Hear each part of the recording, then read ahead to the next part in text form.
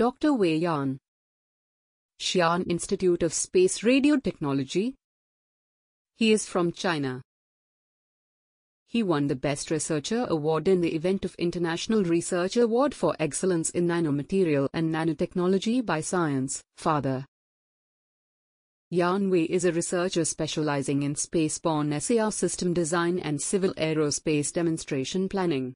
His work focuses on spaceborne SAR research, remote sensing applications, and Earth observation systems. Notably, Yan led the development of the world's first spaceborne co-band phased array SAR, achieving successful on-orbit applications.